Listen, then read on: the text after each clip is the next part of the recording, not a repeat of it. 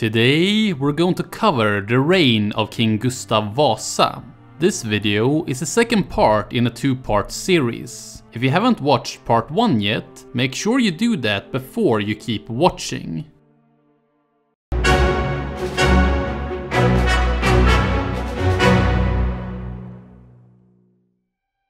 The year is 1523, the King of Denmark has been defeated, and Sweden has officially severed all ties to the Kalmar Union in favor of becoming an independent country, with Gustav Vasa as its king.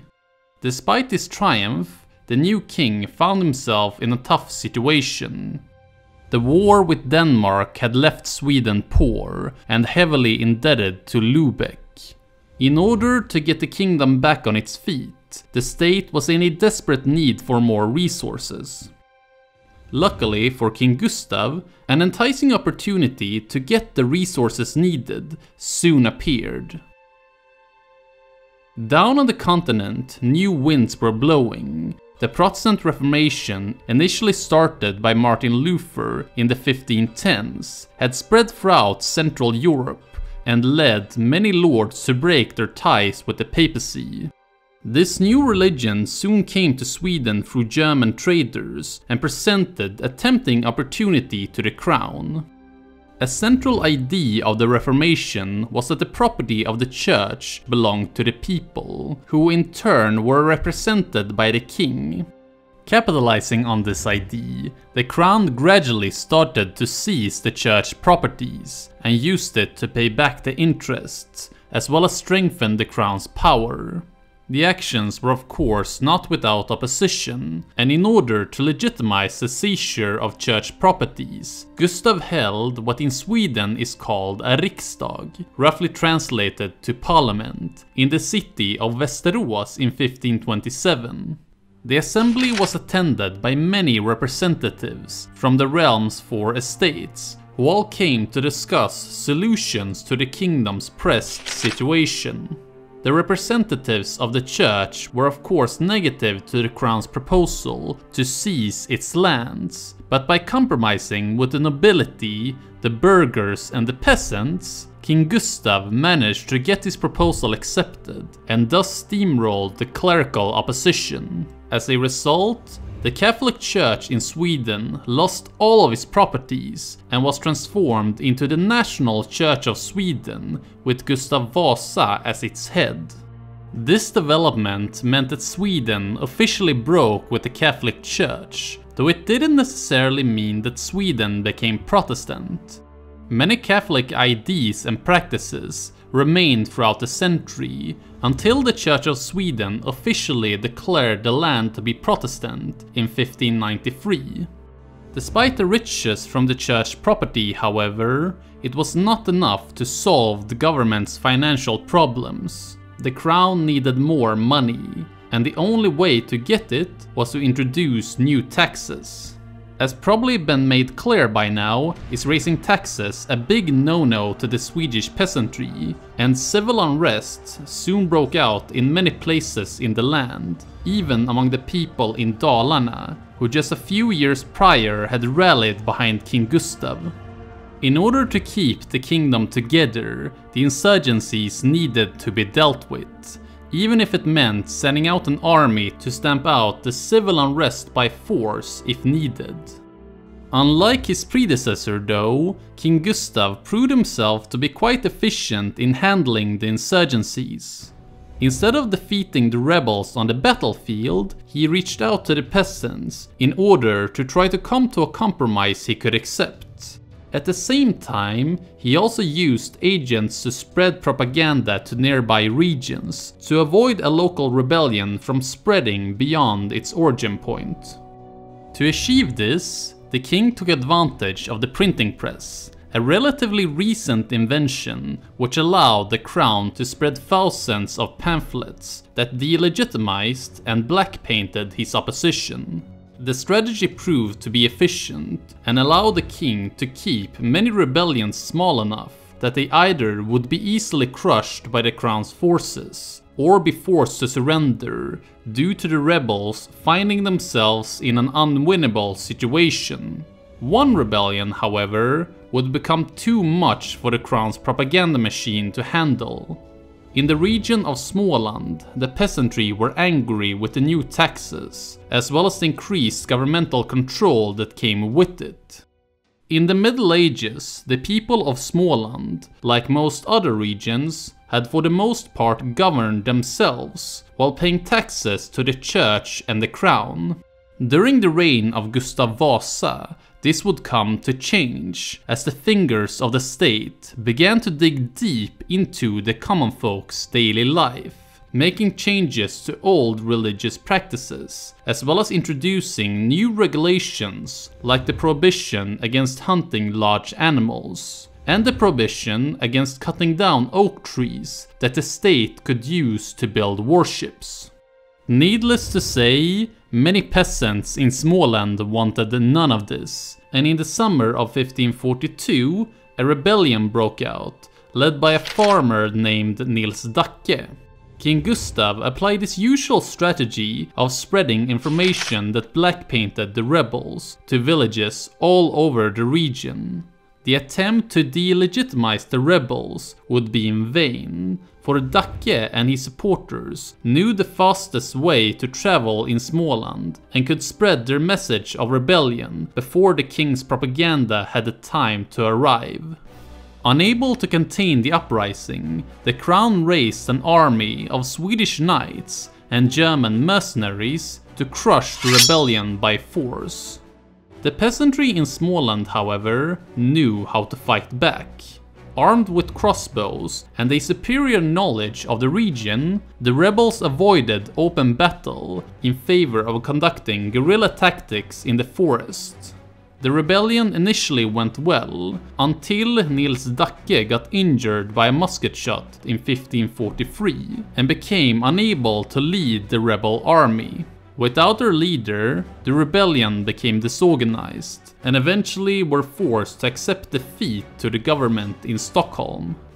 Nils Dacke's rebellion of 1542 would come to be one of the final peasant rebellions in Swedish history, as well as a historical dividing line, for afterwards the crown's control of Småland, as well as other regions, accelerated. The regulations grew in number and was accompanied by a growing number of royal administrators that started to replace traditional ways in which people had governed themselves. An example of the increased governmental control was when it came to law and order, an area which in the Middle Ages had been handled by local village councils that during Gustav Vasa's reign were replaced by royal bailiffs. In one sense, this development robbed the peasantry of the right to rule themselves, but at the same time it also strengthened the communication between the peasantry and the state, since the peasants now had local governmental representatives whom they could voice their complaints of the king's policy to. This in turn gave the crown more effective ways to communicate with the peasantry, as well as a better sense of what reforms the state could implement and what reforms the peasants would not put up with. The integration of regional and the governmental administration was accompanied by transformation and expansion of the Swedish government itself. From originally having been a council of members of the high nobility, with the king as its elected leader, the council expanded into different departments that had their own responsibilities. Examples of such departments were the War Council, responsible for administrating the kingdom's army and navy, the Chamber Council, responsible for administrating the kingdom's finances, and the Secretary Council, responsible for running communication between the different departments, as well as preparing errands for the king to take a decision on. One final transformation of the Swedish government was regarding the role of the king. Following the Dacke rebellion, King Gustav held a new riksdag in 1544, during which he proposed that the office of the king should be inherited instead of appointed by a majority vote among the high nobility, a proposal that was accepted by the representatives. With the resources from the confiscated church properties, as well as the new taxes, the state finances began to recover, and King Gustav could start to pay back some of Sweden's loans to Lübeck. In addition, did the government also begin to build a new standing army, as well as a new sailing fleet that would be able to compete in the Baltic Sea. Shortly after the Armada was finished, Sweden quickly got the opportunity to use it.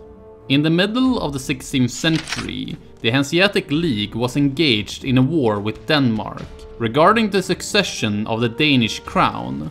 Seizing on the opportunity to get rid of the debts to Lübeck, the leader of the league, Sweden allied with Denmark and managed to destroy the Hanseatic navy. Through the victory, Gustav forced Lübeck to annul Sweden's debts to the Hanseatic League. In addition, he also revoked all of the Hanseatic League's trading privileges in the Swedish ports, marking the end of the League's century-long influence in Northern Europe.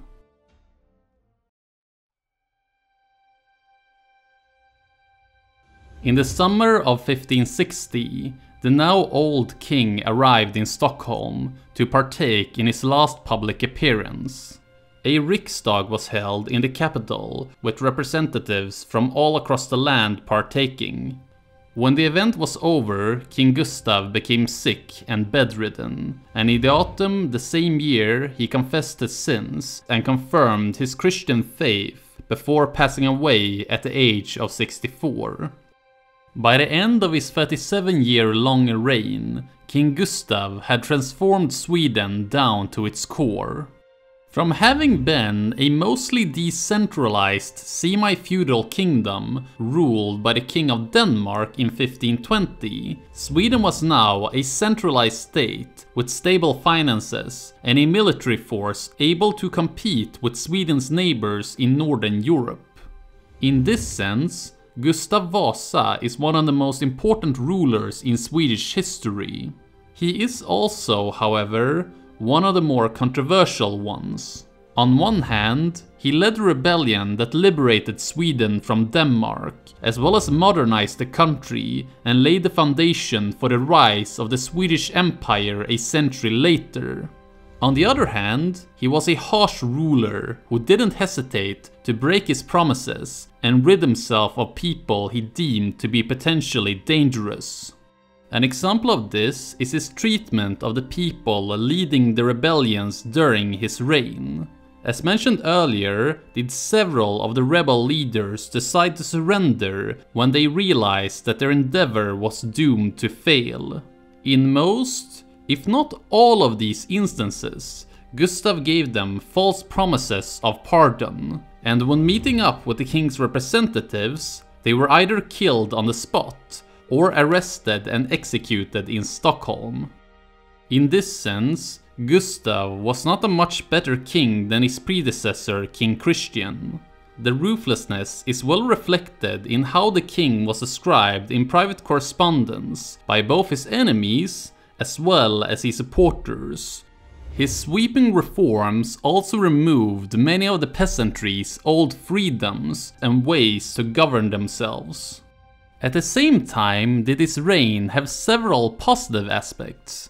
By the mid-16th century, the state's finances had been stabilized, and Sweden now had both an army and a navy strong enough to enable the kingdom to compete against its Nordic neighbors. Gustav's practice of calling riksdag had also created a new dynamic between the king and his subjects. Instead of the peasantry being expected to rise up in rebellion against unpopular laws, they were instead expected to present their complaints to the government's representatives, or in the parliament. Gustav Vasa's government also took interest in agriculture and encouraged peasants to cultivate new soil, since it increased the state's tax revenue, leading the population to grow between 20 and 30% during the course of the century.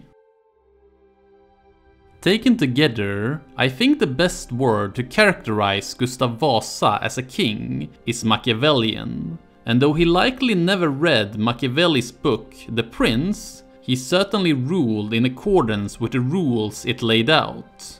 He was brutal, yet not sadistic, and he put a lot of effort into influencing how the common folk perceived both himself and his enemies. He was also definitely not stupid, which is reflected in how he conducted foreign policy. With the exception of the short war against Lubeck and a border dispute with Russia, King Gustav was careful when handling the relationship with Sweden's neighbors and avoided dragging the country into costly wars that would have made it impossible to fix the state's finances. Given the circumstances, perhaps a Machiavellian prince was what the newly independent Sweden needed. For at the end of his reign, Sweden was both more stable and powerful than when he had entered office. Through his reign, Sweden had finally stepped out of the Middle Ages, and the Swedish Empire lay on the horizon. Today, I hope you learned something new about King Gustav Vasa, as well as about Swedish history. Thanks for watching.